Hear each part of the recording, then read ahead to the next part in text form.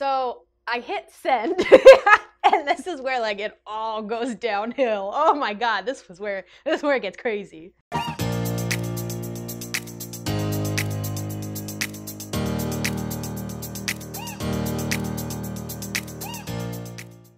Hi everyone, welcome to my channel. My name is Jacy and I have another fun Bumble horror story for you guys. If you didn't see my last video, make sure to go check that out because I did talk about, I did already film this and I messed up, but now I'm doing a redo. But in that video, I also give a little disclaimer saying that this story was from a few years ago where I wasn't as like confident in myself and I may not have been as communicative to the people I was talking to as well. I've gotten a lot better about that, but that's just kind of like a heads up as to why I didn't call these people out a little bit sooner because I was still learning, I was still new to the dating game, so that's kind of why. But if you like these kind of story times, make sure to hit the like button below and throw me a sub, you know, come hang out with us. We have fun here. I'll give you more story times if I know that you guys like them. So make sure to like and subscribe, and let's just get started with this Bumble horror story. So about 2.5 years ago, I was living with my parents and I joined the dating game. I hopped on Bumble, I was swiping away because I wanted validation, you know, because you kind of do when you join dating apps. But I also was looking to, you know, meet new people, go out on dates, and kind of have fun. I wasn't in that mindset that I wanted to like hook up with people because what am I gonna do? Be like, oh, come back home with me and we can sneak upstairs while my mom watches Jimmy Fallon. Like, that doesn't sound fun to me. So that wasn't what I was really looking for. So I did just want to go on dates. However, what I found by being on Bumble is that people don't even want it to do that. They kind of just want to like talk, get some validations, be like, you're hot. No, you're hot. And then you guys never talk again. And so I kind of realized that after being on Bumble for a few months, that I wasn't actually meeting up with these people, which is what I wanted to do. I don't like small talk. I want to go out and do fun activities and do fun things. So I was at a point where I was like, oh my gosh, it is a Friday night. I just want to go out tonight. I just want to go out and have fun. Let me hop on Bumble and see if there's anyone who wants to join me because I just want to go out. So I start swiping away as you do. I match with a cute boy and I do my regular screener questions like, what do you do for work? What do you do for fun? You know, making sure they're a real person and that we could actually connect on some level if we were to meet in person. So after only talking for like literally just a few messages, I say, hey, I'm looking to actually go shoot some pool tonight. Would you want to join? And he goes, yeah, I'm down after work. Like, I don't get off until 8. Is that fine? And I was like, that's perfect. They don't open up till 8 anyway. So there was this bar in my hometown that was like a bar and like billiards, like pool kind of billiards. And I thought it'd be fun, like a fun place to go out on a first date, get some drinks and just like do an activity, you know, no strings attached. I just wanted to go out. So I was like, yeah, that's totally fine. Here's my number, like text me and we can kind of like coordinate all of the details. So that's kind of where it all started because I was getting a little impatient with the dating game and I just wanted to make sure that I like secured a date, that we were going out, and then I can kind of like plan for it. From there, I was just kind of like, all right, we can just like continue to get to know each other tonight. You know, like I feel like I've vetted you out enough that I'd feel comfortable with you and we would have a good time. So about 5 minutes later, my phone starts ringing and it's an unknown number. And I was like, I wonder if that's him. I'm not going to answer it because I don't answer unknown phone calls. So that's whatever. So it goes to voicemail. He leaves me a voicemail saying like, hi, Jacy, this is... Oh, I didn't even give him a fake name. I always give fake names. He will be named Henry. So Henry leaves a voicemail and he says, hey, Jacy, this is Henry. Like, just wanted to call and make sure that you're a real person, that I can kind of like confirm that you're a girl, that like you are who you say you are before we meet up tonight. So I was like, oh, I guess that makes sense. You know, maybe I should do more of that, you know, kind of like further confirm their identity. I think it's because I don't like talking on the phone. I'm one of those people that hate talking on the phone. You literally have to make an appointment with me if you want me to answer to talk. I just don't like it. Plus, it's also like, I lived with my parents at the time, and like, I don't want them walking by my room going, is she talking to a boy right now? What are they talking about? How scandalous. Like, I don't know. I just don't like talking on the phone. But I was like, all right, that's a good safety measure. Let me give him a call back. So I call him back and I'm like, hi, Henry, like, this is Jacy. I'm a girl, like, I'm real, sort of thing. And he goes, oh, okay, cool. So what are you up to right now? And I was like, well, I'm working from home right now. It is a Friday, like, during the day, I'm working. That's kind of it. And he's like, cool, me too. He, I guess, worked at, like, batting cages or something like that. And he was saying like he gets off at 8, blah, blah, blah. And he was just like, yeah, today's been kind of a crazy day. Like this happened. Also like this happened yesterday. And I was like, cool. Uh-huh. He's like, yeah, so what do you like to do for fun? And at this point I'm like, why are we doing this? Like I'm busy. Like we can get to know each other tonight. Like, I don't know. I didn't want to do all that small talk, especially over the phone. And I was like, oh, I like to do this. Hey, I actually have to go. Like I have a meeting. I'm working right now, but you know, I'll see you tonight and we can finish catching up then. And he's like, okay, yeah, cool. Call me when you're off of work and like we can keep talking. And I'm thinking in my head, like, I'm not going to do that. Like that's weird. And I was just like, oh yeah, for sure. Okay. Like, well, I'll talk to you later. Bye. So we hang up. And like he continues to text me, like he's still texting me things. And in my head, I'm giving him the benefit of the doubt that like he's still trying to get to know me. He's still trying to make sure that this is safe. And again, I'm kind of forgiving him for that because I'm like, oh, I should be doing this too. But I think I was just at that point where like I was getting impatient with Bumble. I was getting annoyed that I had to keep doing all this small talk before even confirming that I liked the person by meeting in person. So that was just me. So we're still texting like, yeah, my favorite color is green and I like the Los Angeles Dodgers. Like, what do you want from me, sir?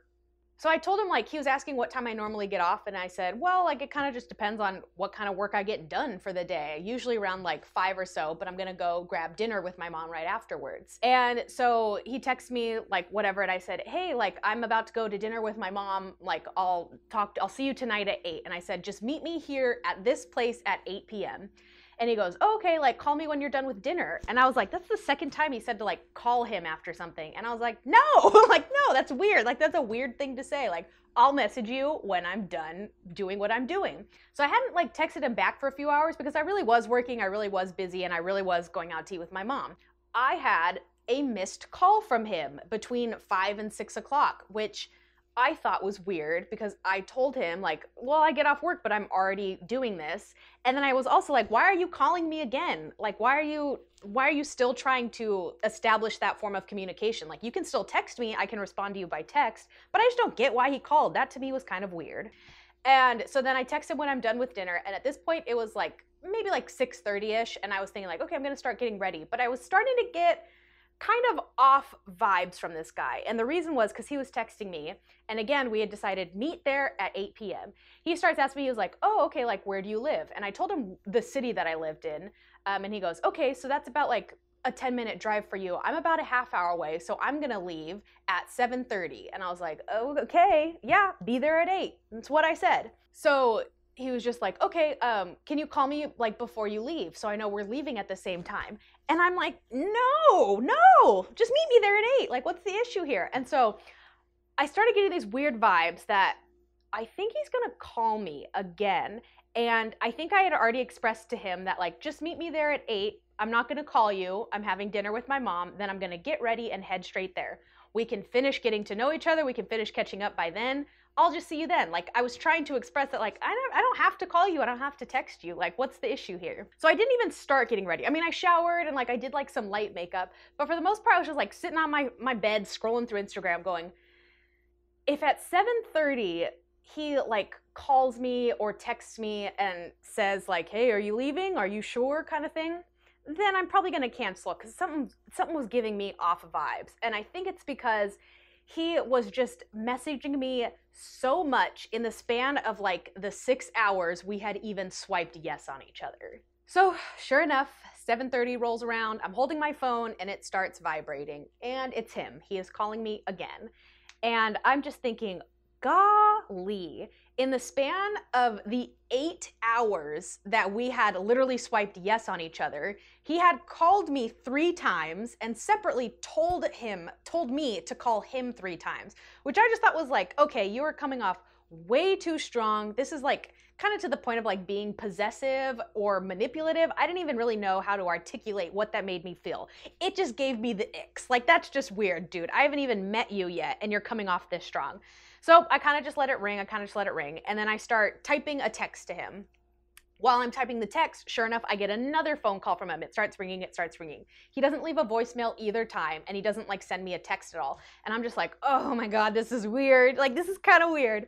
So I send him a text and I say, Hey Henry, just want to let you know I don't think I'm comfortable going out with you tonight. I think that you have called me or told me to call you several times, and it's just coming off a little bit too strong for me. It just feels a little bit possessive, and I just don't think I'm comfortable.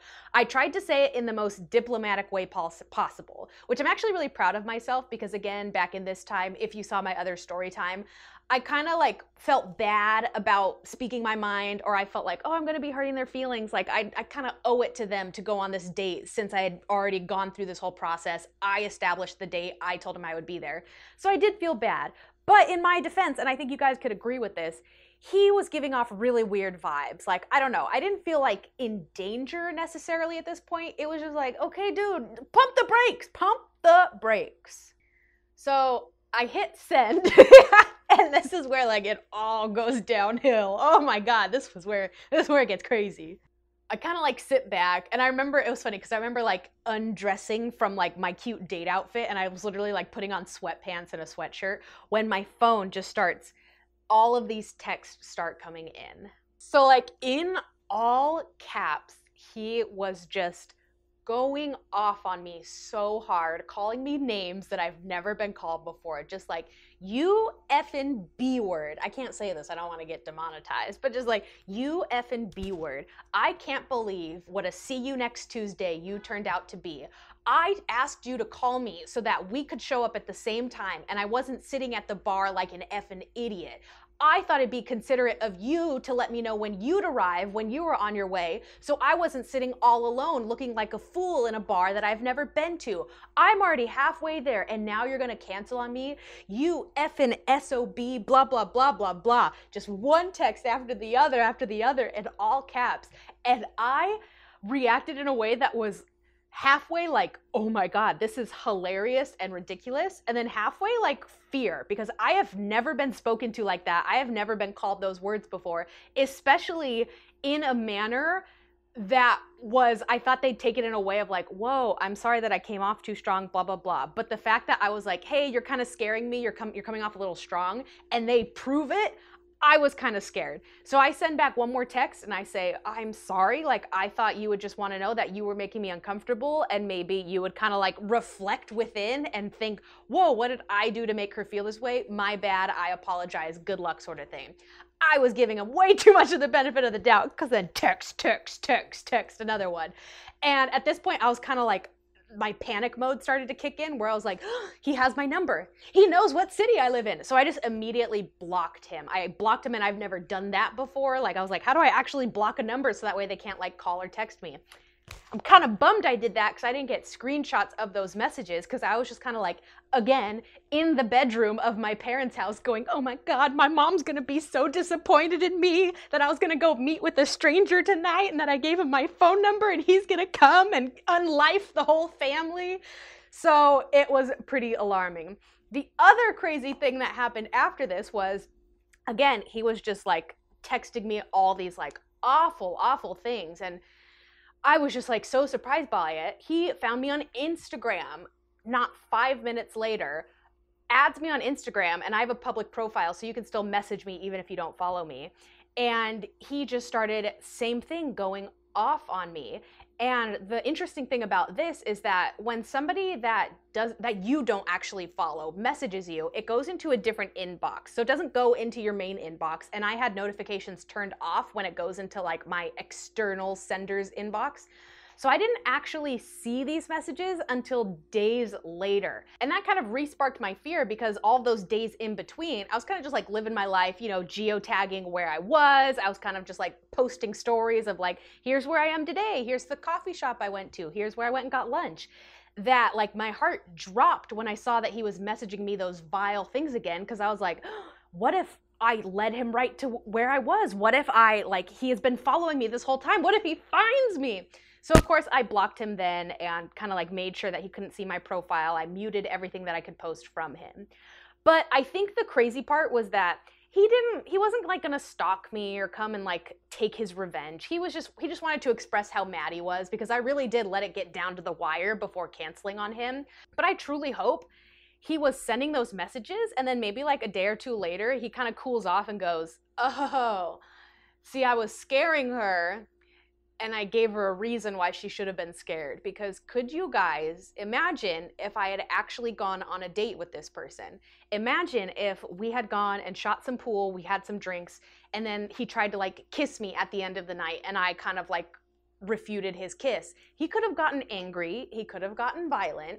He had me alone in a place that, you know, neither of us had been before. Something bad really could have happened. Or we could have gone on a date. He would have learned a lot more about me probably on that date. Maybe asked for a second date, like over text over the next days. I say no. And then he's even more mad of, wow, you led me on during this date. Like, how could you? Blah, blah, blah. I think he really proved why he was making me uncomfortable, because he really showed his true colors, that he was an angry, aggressive, and possessive person. Not only that, but how narcissistic of you just to like have those thoughts of like, I called you so much and I wanted you to call me, so I wasn't sitting there alone for 5 whole minutes. I'm sorry, that was your issue of why you had me call you 3 times? That's kind of weird. So after that, I really didn't think about him ever again. He never tried reaching out to me, and I wasn't really concerned about it because I knew he wasn't that angry that I like rejected him. I think he just wanted to like express his anger at the lateness of it and then kind of like move on with his own life, because those Instagram messages I did see, they were just from 10 minutes after like he was already sending all of those text messages and I blocked him. It wasn't like a continuous thing. It's not like he continued to do it in those days that he was still unblocked and could message me. Hope that makes sense. I hope that makes sense. So yeah, I like to do like a word of warning or a lesson with all of these story times, in that I don't think I ever tried doing what I did with him where, hey, I'm bored tonight, let me see if I can get some random spontaneous stranger to go out with me, because I learned, yikes, Jacy, that could have turned out way worse. You really need to be more mindful about online dating. You really do need to vet people out, make sure you're completely comfortable with them. I also think, again, because I was living with my parents and I was trying to be spontaneous and cool, I probably would have gone on that date and not told anybody, because I would have said like, I'm going out with friends, or like I'm going out to do this, because I didn't want people to know that like I was kind of being unsafe in a way that I was going out with strangers. So please, if you are going about the online dating world, make sure to text your friend like, hey, here's where I'm going. I'll text you when I get home. Here's their name, any other things you can tell them about it. Just for peace of mind for you and just for safety, because you never know if you're gonna go out with a crazy dude that's gonna flip out if you reject him. And lastly, if you watch all of my Bumble story times, I love telling those, and you guys love when I tell them. You may notice that all of them are from several years ago. And the reason for that is because I have gotten a lot smarter about dating. I have, you know, learned to properly vet people, make sure that I'm going to actually connect with them or have a good time with them, that I haven't had too many horror stories because I've just learned to date better. I'd like to give you guys more stories, and I do have more coming your way that I think you'll enjoy. But I just want to make sure that you know that dating, especially in the online landscape, can be unpredictable, it can be scary, but it's also really fun. I only give you guys the horror stories because like the fun stories, they're not funny. Like, they're not crazy. They don't make you go, whoa. They're just like, I went on a good date. You know, it didn't work out, but we had a good time, or like we dated for a little bit. Those aren't the funny stories to tell. So please don't think that like I'm out there risking my life all of the time. No, I have learned to date better, and I think that that's important to note if you are kind of like exploring the online dating world, to just be safe, to just not let people walk over you, and to learn about yourself while you're learning about other people. Wow, that was a pretty good line. That was pretty good.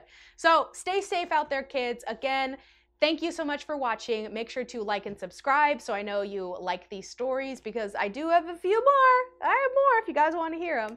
But I thank you guys so much for watching, and I will see you in my next video. Toodles!